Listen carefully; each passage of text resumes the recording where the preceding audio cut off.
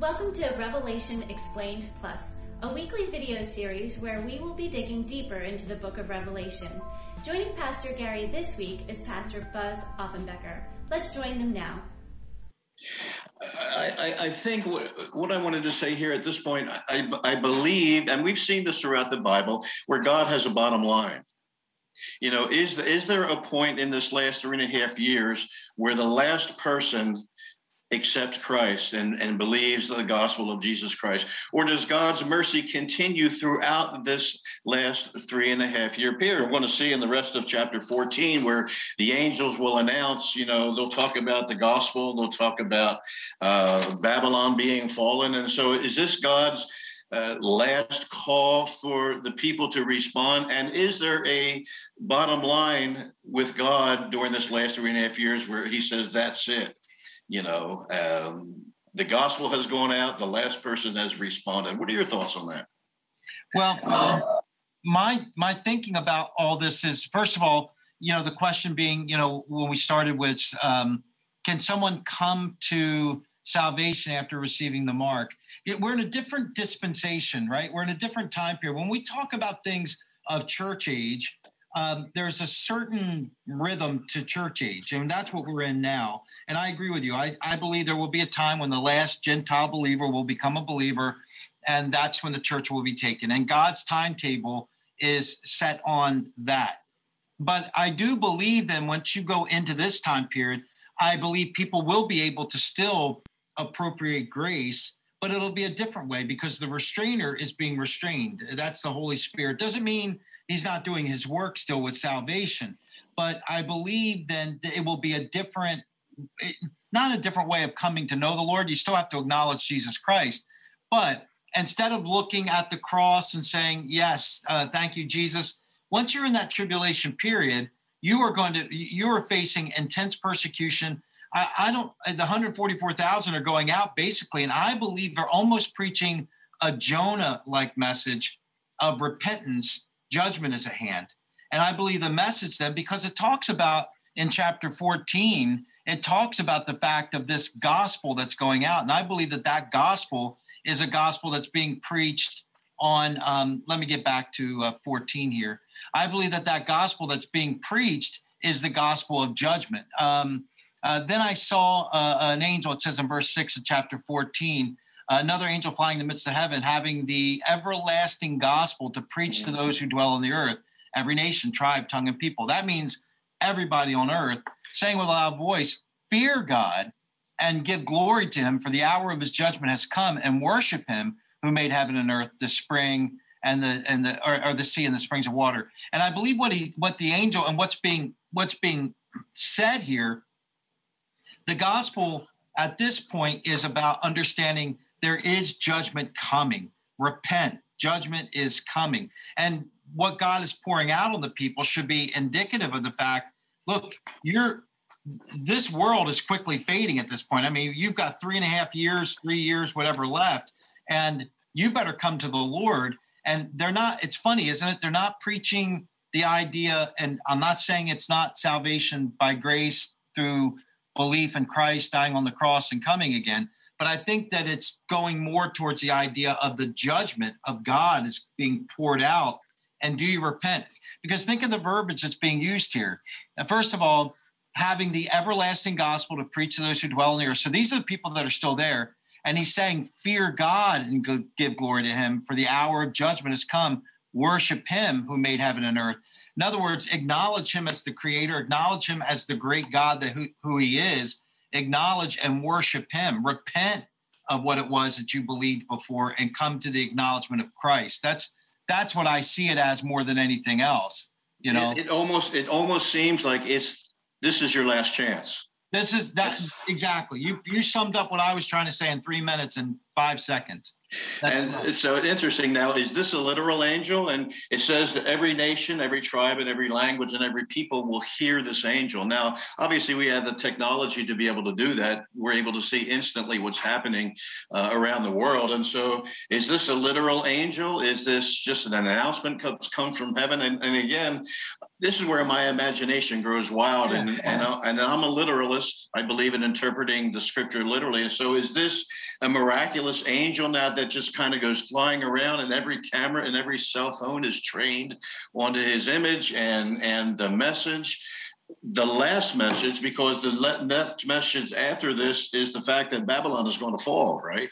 Yeah. And so is this the last chance it's going to be given? Is this the last chance now that the gospel is going to be proclaimed openly? And, here's your choice. You either receive the mark of Jesus Christ or you receive the mark of the beast. That's the question that I have when I read that, because do we find out from here on in that the gospel is being preached from here on in? I don't know. I agree with what you're saying. I kind of subscribe to the same theory. Like, it seemed like the time period, because you had the 144,000 doing what they were doing. And so I believe there was people coming to know the Lord. I think a lot of it's being directed to Israel, coming to know the Lord, which they will. We know by the prophets that they will come to know the Lord. But how many people at this point on are going to do that? How many people are going to truly come to know Jesus Christ, this whole idea of fearing God, this whole idea, you're really getting the idea that there's something to what's going on here. I think we're all in for some interesting discussion when we talk about these things, because I don't know if we can fully understand. We've lived in this dispensation of grace for 2,000 years of, since Christ going to the cross, dying, Paul saying, I preach Christ alone. I preach the gospel. I preach the cross. I preach Christ crucified.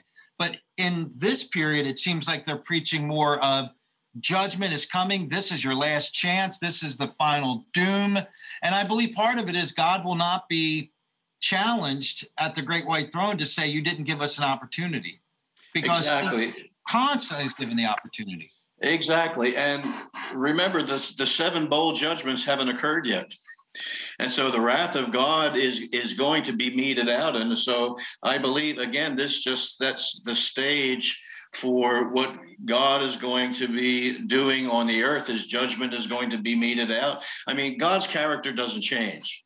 He's a God of grace. He's a God of love. He's a God of mercy, but he's also a God of judgment. And so I believe here in this brief period, we see God's mercy, God's grace being offered now to the world, literally the whole world, as you said, possibly one last time before the bowls are going to be unleashed during these last 3.5 years. To get back to that question that you'd ask about redemption for the person, and I know you know this, 14:9 is where I was going. Then a third angel followed them, saying with a loud voice, if anyone worships the beast and his image and receives his mark on his forehead or on his hand, he himself shall also drink of the wine of the wrath of God.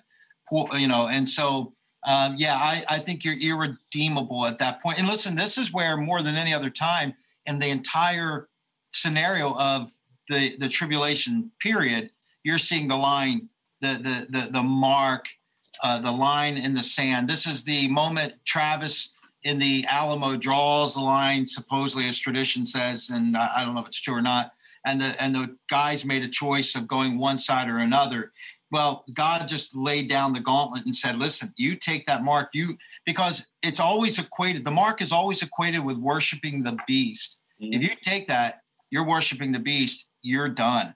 Now, isn't it interesting? And to tell you the disparity or the change in the period of time we're living in, the unpardonable sin is committed by what? Not accepting Christ, right? The blasphemy of the Holy Spirit is not to accept Christ. Well, we can look there. You may have done it. I may have done it. There may have been other people before we were believers that were blaspheming the Holy Spirit when we weren't coming to Christ. But there was always the chance until you died. Once you died, that was it. Then you only way you know you blasphemed the Holy Spirit was waking up in hell, basically, right? Yeah. So this is saying you can be alive and blaspheme God by taking the mark and worshiping. How many people have worshiped the enemy by not worshiping God, but they still can go to heaven because they repented, they changed, and praise be to God for grace. But in this time period, you take that mark, worship that beast, you're done. I mean, people will have had opportunities. I mean, you have the witness of these 144,000. You have the indestructible two witnesses that are there in Israel. An angel sharing the gospel. Yeah, then you have this angel, I believe, one last time. And so opportunities have been given now for 3.5 years, possibly 4 years as we move into this last period. And so I believe this is, and you mentioned this, I believe this is the bottom line. Either you accept him, or at this point, if you reject him, there is no turning back.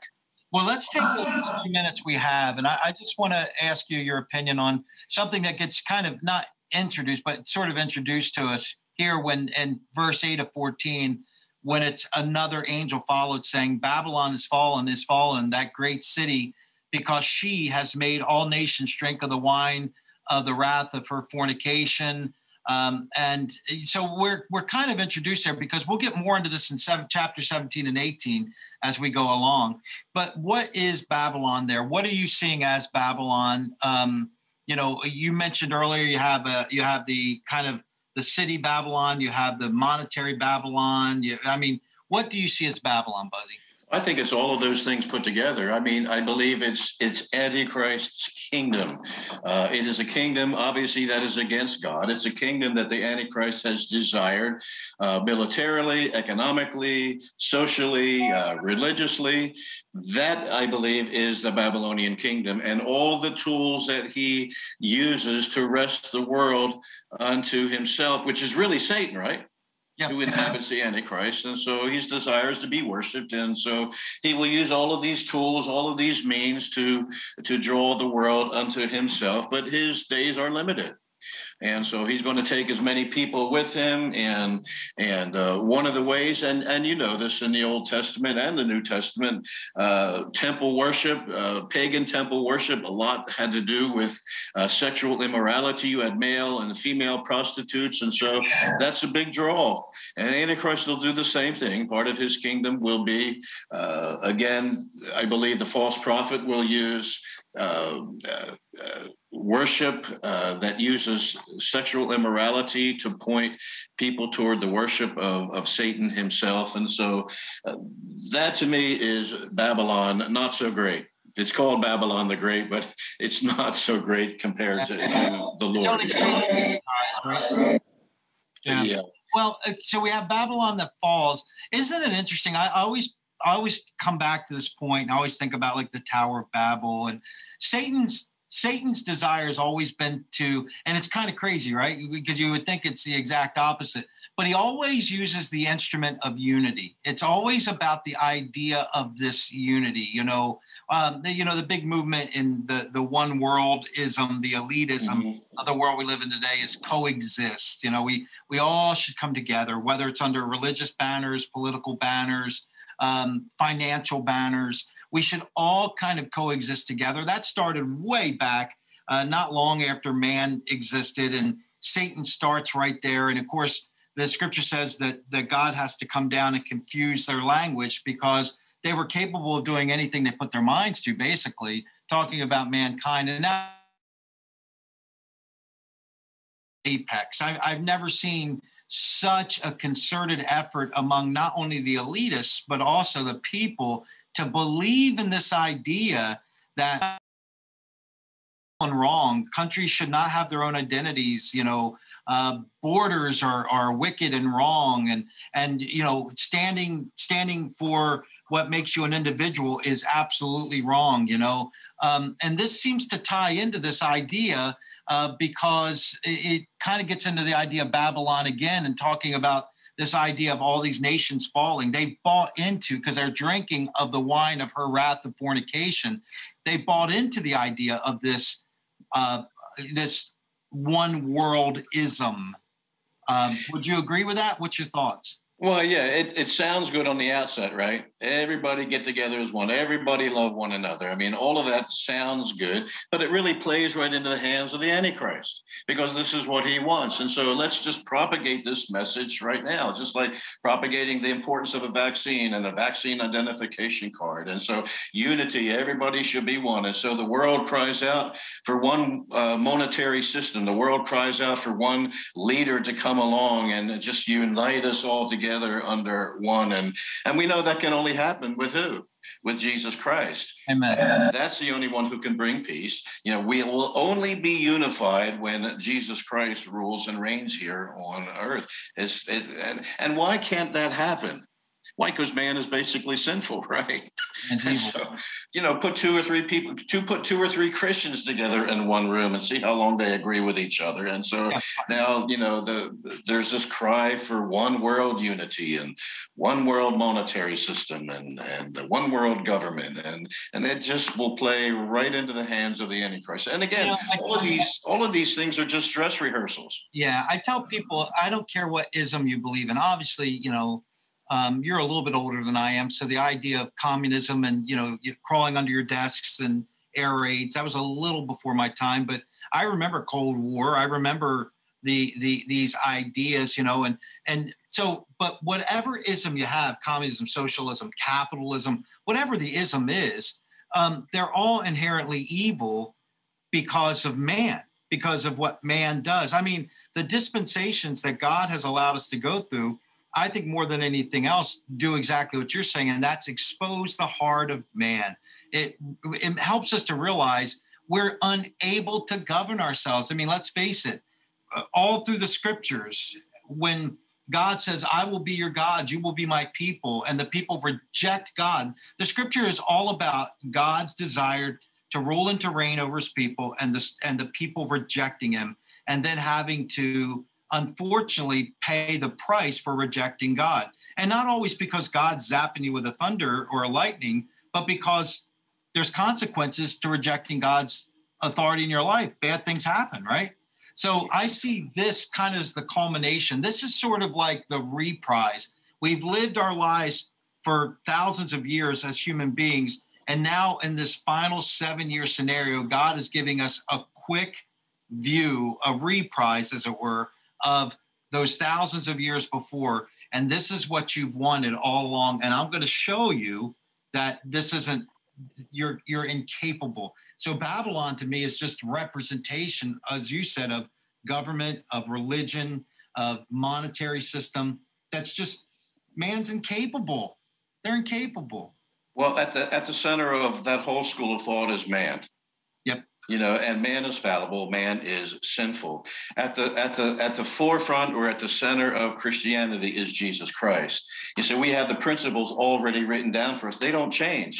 Amen. They're unchangeable. He's the same yesterday and today and forever. And so that will always work. Always work. But whenever you put man at the center of something, no matter what it is, it's going to be fallible, and it will have cracks in it, and it will not stand. It cannot stand. We've had thousands of years of this, Buzzy, and isn't it interesting? And that it's got to be hellish, and it's got to be the doctrine of demons. And, the scriptures talk about the doctrine of demons. Part of that, I think, is just this push, and they whisper in the ears of, I think, many times well-intentioned good people that, look, unity is the answer to this, unity. And let's face it, look, Jesus, the night he was betrayed, his high priestly prayer there in the book of John was about the fact of they're unified, they're one. But he wasn't saying being one with the world, it was being one with him. Exactly. And there's a big difference being one with the world, Babylon, that's all Babylon, and one with him. And that's what we have to desire. There cannot be unity with man. There just is. And again, why? Because man is basically sinful. What's right for you, it may not be right for me, it may not be right for the person down the street. But Jesus doesn't change. The word of God doesn't change. It's already written down and the principles work. That's the only way you can bring unity is through the word of God, through Jesus Christ. Well, and it's like I watch, again, well-intentioned, meaning people talking about coexist and we should be one with Muslims and Buddhists and all kinds of different characters. I see churches that have been started in the name of atheism. I mean, talk about an oxymoron, right?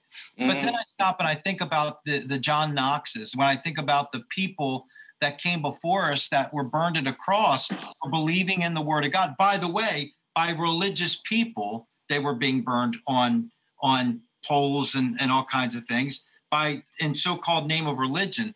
Because you and I both know that the one who's behind all that doesn't want unity. He just wants to He wants to destroy mankind. He wants to be worshiped by it, and he wants to destroy the very thing that's worshiping him. And that's, of course, the enemy. Buzzy, our time is closing out. Do you have any closing thoughts, my friend? The fact that we are living in very exciting times. And I told our people, I've had some pastors say, you shouldn't be teaching on the word, you shouldn't be teaching on the end times. And I thought, well, what greater time to be preaching about the days in which we're living? And the neat thing is it's already written down for us. Our future is secure. Well, why not know about what my future is? And so that's where we are. So I'm excited about I listen to the news, I watch the news, but I'm listening to it more now in light of what Revelation and Daniel and Ezekiel and these other prophets have to say. And it's exciting to see it come to pass. It is really unfolding. And I tell people the same thing. And the way I state it is what was being spoken of and written about, not just 2,000 years ago, but thousands and thousands of years ago by the prophets as they look forward to the day of the Lord, as they look forward to these things coming into fruition. First of all, to Christ coming into the world that, we read about in Malachi and Isaiah. But then you start to read these other guys, you read Daniel and these people that were writing about things that they could only hope that they were able to see. You and I are given a front row. We are given better seats in this arena of watching all this unfold than Isaiah and Daniel and Malachi and anyone else and everyone else ever could even dream of. Now, we could be in fear of this and say, oh my goodness, what's going to happen? I'm scared to death. And it's only natural to care about family and friends and everything else. But when you really stop and think about it, our next step, I believe as a church, the true church, is the rapture. It's going home to heaven. What in the world are we afraid of? Yeah, there are no prophecies that yet have to be fulfilled before the rapture happens. I've told our church, listen, I said, it's not a time, in our study here, it's not a time to pack up and to go up to the peaks of honor and wait for Jesus Christ to return. Right. It's not a time to pack up, but it's time to wake up. We have a responsibility before us as a church to let the world know of the gospel of Jesus Christ. One final thought, and I want to share this with you. And it's interesting. I was watching or listening to an interview. Val and I were on vacation. As we're driving, we're listening to a podcast. And I thought what the guy had to say was, because he was really laying it out. This guy is really into the intricacies of the government and everything else and how this fits this and this fits this. A lot of it's conjecture, and a lot of it could be taken fearfully. But what was interesting was he closed and he said this, and remember, these people are not our enemies. They're our mission field. So we shouldn't be scared to death of the person, pushing this idea on an elitist level. We should be praying for people that they would come to know Christ. And any chance we have to share gospel with people, we should not make people our enemies because they don't agree with the gospel. We should look at them as the mission field and go after them and really teach, preach, share the gospel in these end times, because who knows, maybe that guy you're sharing with is that Gentile that's going to trigger the whole thing, like exactly. That plunk. Maybe that this is the one that causes it all to happen. But anyway, Buzzy, please. Yeah, well, who did Jesus hang with? Pharisees. I'm sorry. He hung with the publicans and sinners, right? Yeah, he was out there where the people were. He spent some time, some quality time with his disciples, but he was out there where the people were. Who needed to hear his message. And so that's what we should be doing as well. If you want to learn more about this topic, you can find Pastor Gary's sermon here on YouTube. To stay up to date with our latest content, please consider subscribing. And once again, thank you to Pastor Buzz for joining us this week. We'll see you this week on YouTube or in person at Calvary Chapel, Gloucester County. God bless.